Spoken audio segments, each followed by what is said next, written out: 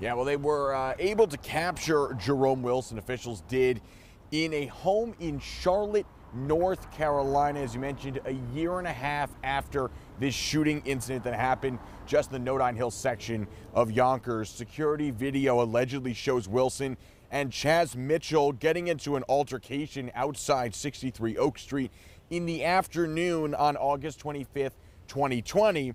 The incident quickly escalates to violence. Police say Wilson shoots Mitchell in the stomach. The victim was taken to St. Joseph's Medical Center, where he eventually died from a gunshot wound. The officials say the two knew each other. It was not a random shooting. And tonight, police officials in Yonkers are highlighting the collaborative and long-term efforts it took to make this arrest.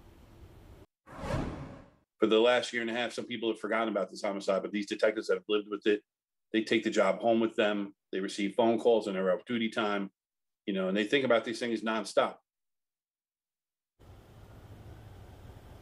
Wilson's facing murder charges in this case. He's still in North Carolina tonight as Yonkers police work to bring him here into New York.